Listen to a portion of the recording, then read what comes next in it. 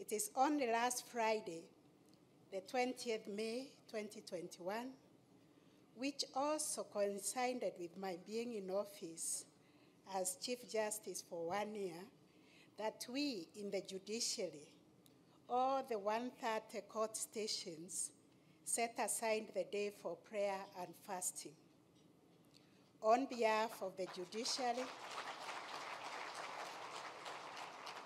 I'm exceptionally indebted to the organizers of this prayer breakfast for keeping this country on a trajectory of prayer and renewal for the last 19 years. We in the judiciary stood in the threshold to seek for forgiveness and offered confessions because we have not been able to meet the expectations of Kenyans as far as justice is concerned. We confess that we have delayed justice. We confessed that we have let murderers and other criminals go scot-free. We confessed of all our shortcomings and invited God to walk with us as we continue to transform this country through the vision that we unveiled that we call transforming the judiciary through access to justice, social transformation through access to justice. Allow me now to pray for the nation. I stand here this morning to pray for our nation, Kenya. Our Father, we recognize Kenya belongs to you, and you bequeathed it to all the 50 million of us, like you did to your chosen people in the Bible. We are confident, like your children, and the way you assured your children in the book of Jeremiah 29:11, that the plans you have for us are to prosper us and not to harm us. You have plans to give us hope and a future. God, we ask you to keep our country, Kenya, safe during this electioneering period and subsequent transition in leadership at both the national and county level.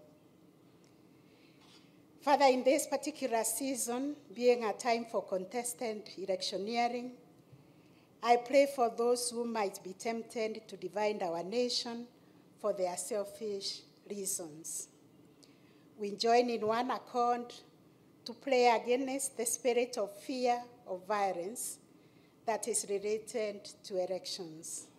Let no Kenyan be subjected to violence. Let no Kenyan be displaced or lose their property or loved ones due to electoral violence. Father in heaven, as all the religious leaders are prayed, you gave us a good country, but we are always broadened when it comes to elections and election violence. Father, we ask that you reveal yourself to those who incite others to violence or cause violence, and teach them the values that we derive from the Bible and are restated in the Constitution. Father, remind them of the values of respect for one another, that I would like it to be done unto myself the way I would like it to be done unto the other, so that we may all embrace peace. Let everybody know this country belongs to all of us and not to politicians, and no one has a right to rob another of their peace and dignity. Our Father, I pray that the campaigns will be devoid of name-calling, but they will be issue-oriented and not personality-driven. Lord, may you make each one of us an instrument of peace. May we have peace in our hearts, our places of work, and even at our homes. Hold back the hands that kill. Hold the hands of those who maim. Hold the hands of those who abuse others.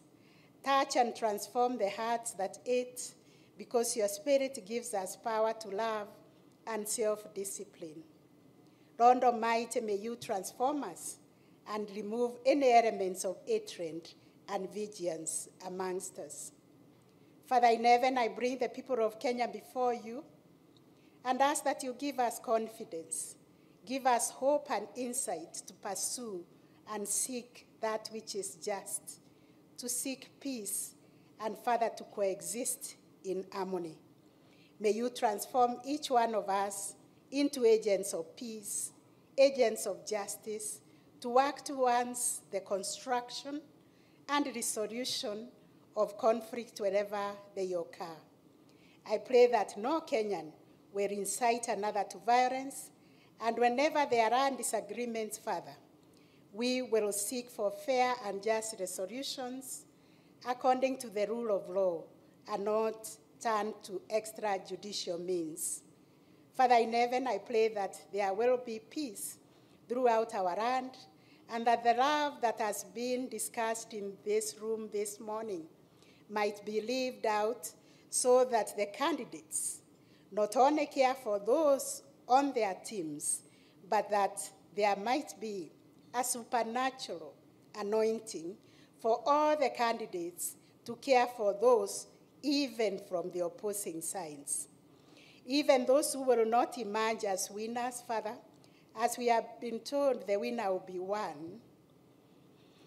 The positions are there, but it's only one who will win. We pray that, God, you will comfort those who do not win, and Father, that you will renew their faith, that you are still their God, and your plans for them are good, even outside the elected positions. And that in your usual mercies, Father, even those who do not win, you will give them alternative means of livelihood and heal their spirits. Almighty Father, I pray for the institutions involved in the electoral process to discharge their mandate with integrity, with honesty and fidelity to the Constitution and our laws. I pray against the evil spirit of corruption during voting. I pray against the spirit of fraud and deceit. I pray that the electoral justice shall prevail and the best candidates will be the ones that will carry the day, but those who will steal the elections, Father, you will smoke them out. Our Heavenly Father, provide your light that shines all the time and sees where mere mortals cannot see. And let it be your light that is the one that guides us. Let your light shine in all our institutions. Let it shine in our state, in the hearts of those who serve as state officers, as public officers, and all involved in the administration of elections. I pray all the institutions of governance will be guided by you, Father. All our leaders and all those who serve the nation in various capacities. We remember those who are in the security for our nation, those who are providing us with health, those in education, and all those who are delivering one service or the other to your people. I pray that, God, you will fill them with the spirit of love, wisdom, knowledge, and the spirit of discernment so that they can serve your people with grace and dignity as we respect one another as your children. May you, Lord, grant these your workers wisdom to make decisions that accord to the mandate donated to them by the Kenyan people, and may we serve according to your will. Grant us the courage to discharge our mandate without fear or favor, to make decisions that uphold your spirit and your principles, and also uphold our Constitution for the common good of our nation. Father in heaven, as I end this prayer, I wish to invite all of us to the words of our national anthem as we play, O God of all creation, bless this our land and nation. Let justice be our shield and defender. Let us dwell in unity, peace, and liberty. Let plenty be found within our borders. Let one and all arise with hearts both strong and true. Service be our earnest endeavor, and our homeland of Kenya heritage of splendor, firm may we stand to defend. Let all in one accord, in common board united, build this our nation together, and the glory of Kenya, the fruit of our river, fill our hearts with thanksgiving. Amen.